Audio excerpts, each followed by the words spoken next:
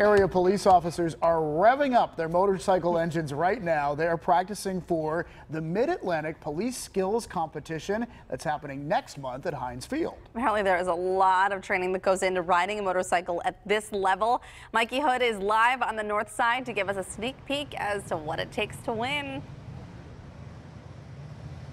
Hey guys, I feel like this is a scene out of the movie Police Academy. There are motorcycles everywhere.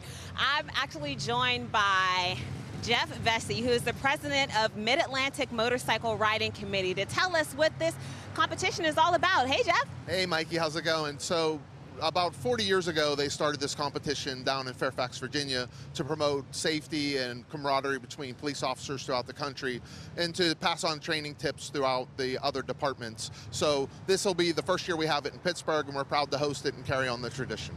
So who all will be attending this event? We'll have riders from Fairfax, most of the areas of Virginia, probably some from South Carolina, and we have about 6 that are saying they're coming down from Canada, so we're hoping to see all of them. From Canada, that's cool. So what can people expect to see at the event?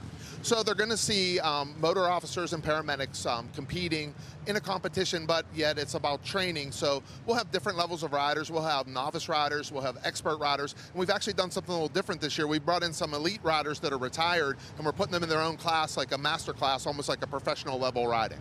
That's pretty cool. So how are our local police officers trained? So everybody that rides either a police or paramedic motorcycle in the city of Pittsburgh and the surrounding areas are pretty much trained by us. So we put them through an 80-hour motorcycle operator course, and that's just an introductory into their training. So throughout the year, they continue to practice and train, and we bring them back for 40 hours of in-service training and recertify them every year. Wow. I'm sure it's a lot harder than what it actually looks. Yes, it's a little bit different than the way we ride as civilians.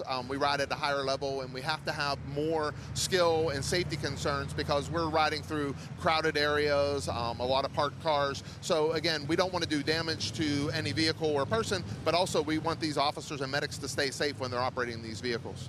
Okay, and so I know that this event will be at Heinz Field. It's not until June, and you'll have vendors there, you'll have food, all types of fun stuff. But how does this benefit the Special Olympics? So every city that hosts the event can pick the charity that they want to make the proceeds go to. And Special Olympics of Western Pennsylvania is very dear to our hearts. Chief Schubert does a lot for the organization, and we've gotten tons of support from the city, from Chief Schubert, Chief Romano. So, you know, we want to carry that on and pass it on to the Special Olympics of Western Pennsylvania. What's your favorite part about this event? My favorite part would be getting to be around the other operators from around the country, see the different things that they do. They're maybe a little bit different than us as an instructor and a trainer. If we can pass something on to our officers to keep them safer, it's beneficial to everybody. I love this, and I'm so excited. And this is one thing that I'm thinking of before we go. Do you need judges for this? So yeah, any help that we can get for judges would be great. Hal Deely from Schneider's Riders is putting together a list. He's gone out to the local hog chapters. But again, anybody who has an interest in motorcycles and wants to be part of the organization, they can contact Hal, and we'll get them on board.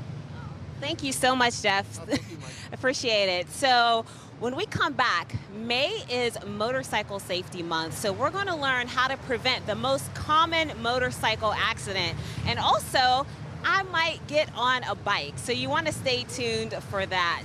You don't want to miss it. I'm going to change my shoes, actually, and put on some tennis shoes here. So we'll be back in a second. That's a tease if I've ever heard one. That is a tease. I want to see that. Stick around for that.